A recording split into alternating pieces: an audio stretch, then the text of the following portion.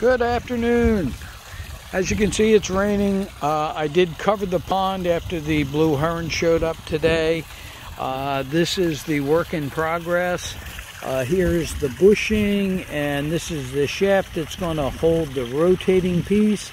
I built this framework here to give it a little more support because this is so long it can't just, so hopefully this and the bearing will distribute some of that force and not ruin the motor or not wear the motor out prematurely.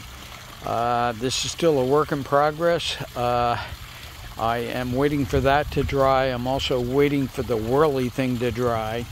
I am going to put a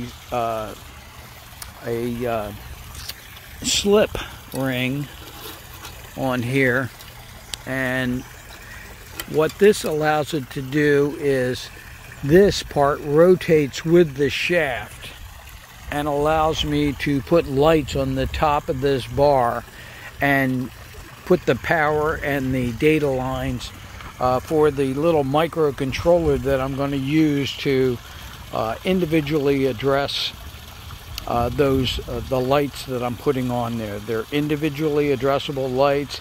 I'm going to run a program, an open source program called WLED that I can control from my phone via Wi-Fi and talk to this microcontroller that puts power and data into these lines here and come out of these lines here to light the LED strips. Anyhow, this is a work in progress. I'm under the gun now. The bird is back.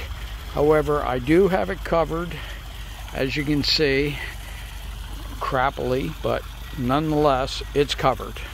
Thanks. Bye.